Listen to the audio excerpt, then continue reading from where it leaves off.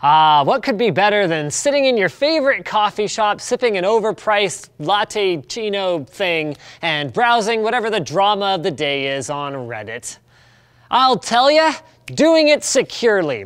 Although public Wi-Fi networks are useful for staying connected on the go, they're also notorious for being easy for attackers to spy on and see a heck of a lot more than just the dank memes that you send to your friends. So why are these networks so insecure? What are some of the common ways they get attacked, and what can you do to keep prying eyes away from your browsing habits? Even though public Wi-Fi hotspots have been around since the early 2000s and people have generally become more aware of online security risks since then, there are still a number of common vulnerabilities that attackers can exploit. For instance, many public Wi-Fi networks use no password or encryption of any sort, in which case attackers can see all the traffic on the network, and you actually don't even need any special hacking skills to do it.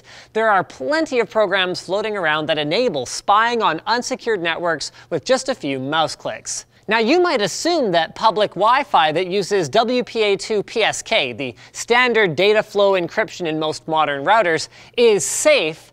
And that would be true in a home setting, as you're only sharing a password with people you trust, but in a public place like a cafe, anyone with the password who connects before you do can spy on your handshake, the communication that occurs between your device and the access point when you first connect to the hotspot.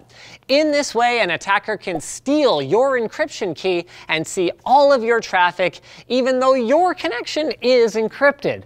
Public Wi-Fi is also susceptible to something called a man-in-the-middle attack, which is just what it sounds like. A bad person sitting in between your device and the internet, looking at all of your stuff as it flies by.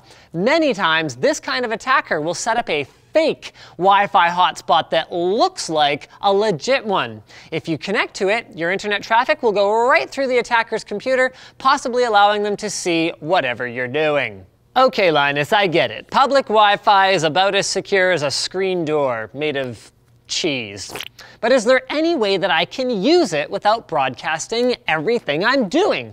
Fortunately, yes, there are a number of things you can do to protect yourself. Number one, use HTTPS. You know that thing that encrypts your connection and puts the little lock icon in the corner of your browser? Many websites that require login, such as Gmail and Facebook, use HTTPS by default. But for sites that don't, you can actually download browser extensions that force sites to use an HTTPS connection, as long as the site supports it. Some of these will also enable sending your cookies over a secure connection to prevent cookie theft, which you can learn more about here. This allows your traffic to be unintelligible to attackers, even over an unsecured Wi-Fi connection. Or number two, use a virtual private network or VPN for more serious security. This will create a secure tunnel between your device and a proxy server that encrypts all traffic, even if the site you're visiting doesn't support HTTPS. VPNs are available as both free and paid services, and often let you choose between various tiers of service depending on your needs. And finally, number three, make sure to ask the management at whatever establishment you're visiting what the name of their actual Wi-Fi network is to avoid connecting to a fake access point. Remember, identifying fakes won't always be as easy as not connecting to the shady white van parked outside Wi-Fi network.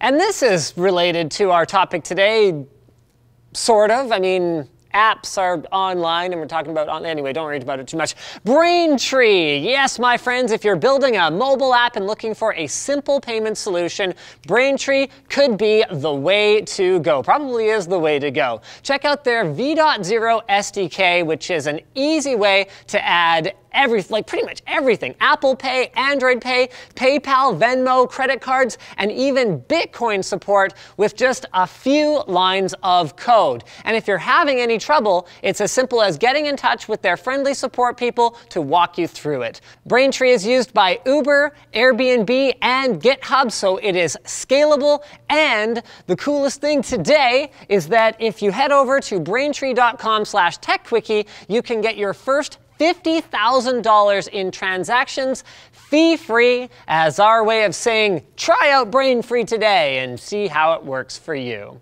So thanks for watching, guys. If you enjoyed this video, wait, this one. And if you didn't enjoy it, then the other one. Also, check out our other channels, Linus Tech Tips and Channel Superfun. We are going to have a pretty amazing video over on Channel Superfun. We're going to be playing Rocket League in real life, so check that out up there. Get subscribed and all that good stuff. Also, leave a comment with video suggestions for future episodes if you have any, and get subscribed here on Tech Quickie so you don't miss any more of these videos, especially if we make one that you suggest, right?